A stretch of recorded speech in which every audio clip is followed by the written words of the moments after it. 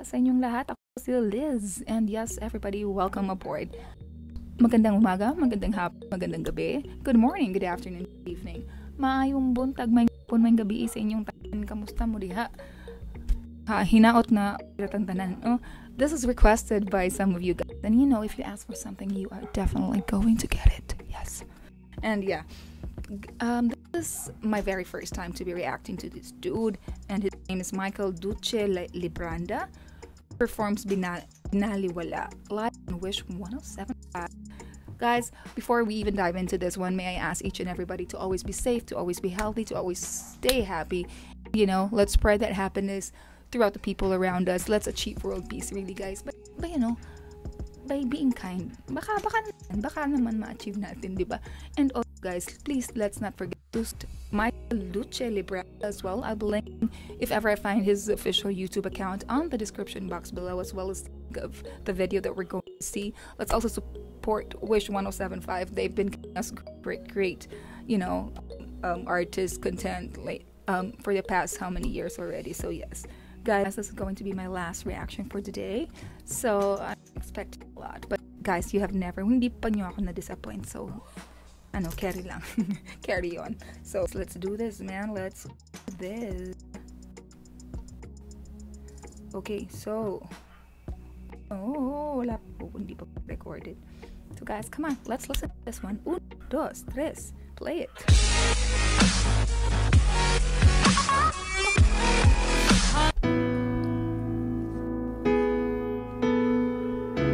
Binalewala, Michael Duce Libranda.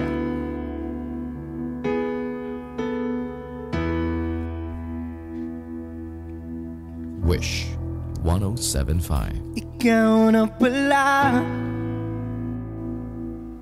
ang may-ari ng damdamin ng minamahal. I did not expect that at all. He sounds like that dude of Bandang Lapis, right? Hindi ba? Ano lang ba? Lukaret lang ba si ate nyo? But he do for some reason, in my opinion. Wow. 107.5. Ikaw na pala A lot of emotion right from ang may-ari ng damdamin ng minamahal ko. Pakisabing na lang. No, I know this song. Na wag nang mag-alala at okay lang ako. Oh, his face is so sad. Sabi nga nag-iba, kung talagang mahal mo siya, ay hayaan mo. Hayaan mo na maalam. Hayaan mo na lumisan.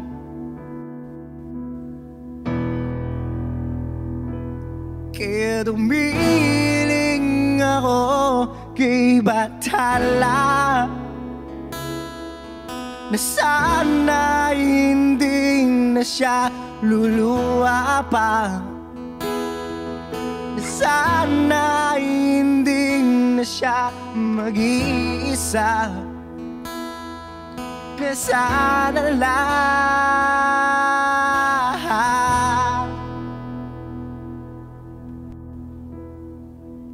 ingatan mo siya. Binalewala niya ako dahil sa'yo. Nawala na ng sayang pagmamahal, na kahit tagal ko ring binubuo, na kahit tagal ko ring hindi sinuko. Binalewala niya ako dahil sa'yo. Dahil sa'yo, ito nang huling awit na kanyang maririnig. Ito na ang huling tingin na dati siyang ginigilig. Ito na huling araw ng mga yakap ko, dalik. Ito na, ito na. Sabi nga ng iba, kung talagang mahal mo siya, hayaan mo. Hayaan mo na mamaalam.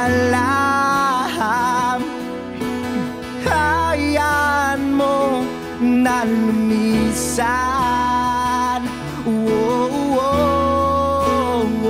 Ingatan mo siya. Binalewala niya ako dahil sa'yo. Nawala na ng sayang pagmamahal na kahit tagal ko rin binubuo, na kahit tagal ko rin hindi sinuko. Binalewala niya ako dahil sa'yo, dahil sa'yo. This is so sad, dude. Ikaw na pala ang may-ari ng damdamin ng minamahal ko. Pakisabing na lang na huwag nang mag-alala at okay lang ako.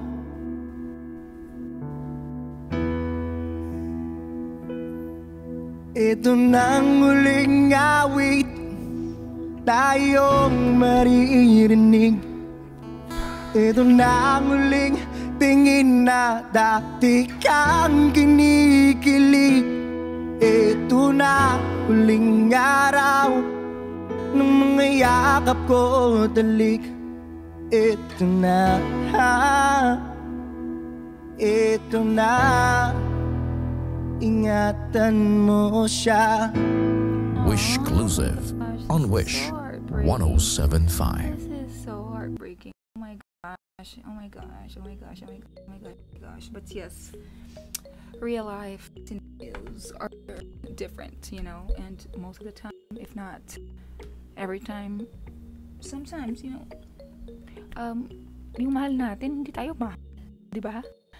For some weird reason, and they want to be with somebody who mistreats them, who you know, okay, to say, right? So, you know, kasi pag puso na yung pinag-usapan, tigas ng ulo na natin, no? So, we cannot really dictate ourselves because it's our heart that's really in control. So, yeah, as the saying goes, if you love them, you set them free. But yeah, ba yun?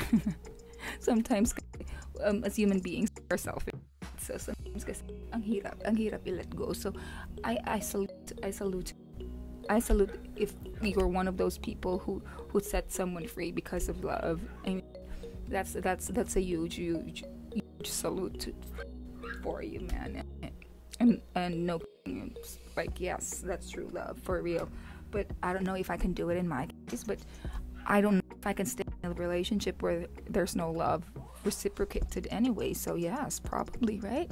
So I know, ang hirap, but you know, as they all say, time heals all. So let's just, you know, take time to heal and take that time to, you know, to grieve. We all have to grieve. Pag hindi naman natin dinanas yun, or hindi natin experience yung grief, yung luluksa na period, hindi po natin masabing okay na, because in the first place you have not grieved yet. So first and foremost, you need to grieve. You need to let it all out, and then before you can become a better person, before you heal, basically. So yes, para naman akong sinong madam na ewan, so guys, you need to forgive my blabbering here, because my dog is also barking non-stop, so forgive her as well. So yes, with that, well, I did it this one. Thank you for requesting it. And guys, once again, be safe, be healthy, and be happy, and I hope to see you next time.